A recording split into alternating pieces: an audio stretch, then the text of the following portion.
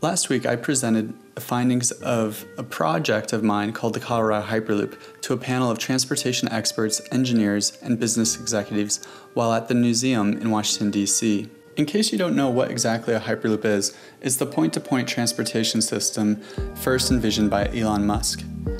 It theoretically could go up to 700 miles an hour, and it's a mixture of an air hockey table and a Concorde airplane and a railgun. After 4 years of researching and writing blog posts on what a Hyperloop might look like for Colorado, I decided to submit an application to Hyperloop One's Global Challenge. Unknown at the time, there are over 2,000 other applicants, including departments of transportation, development authorities, and national governments.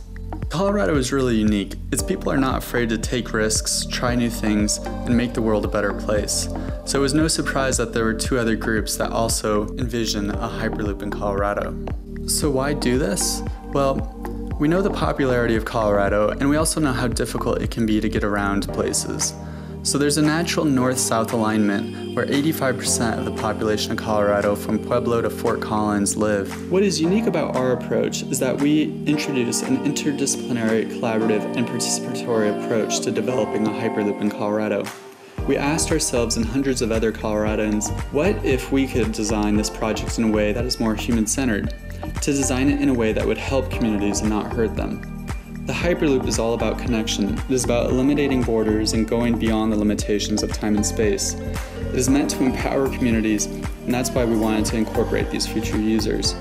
There was special interest in connecting Hyperloop with recreational areas like national parks. We used social media and surveys to gather information on how Coloradans might use the Front Range Hyperloop, and we'd like to continue this dialogue with these groups. Through these surveys, we found equal interest in the northern route from Denver to Fort Collins, as well as a southern route from Denver to Pueblo. Hyperloop construction will benefit infrastructure, energy, and technology sectors, as well as tourism and quality of life measurements. Thank you so much, Hyperloop One. Please visit coloradohyperloop.com.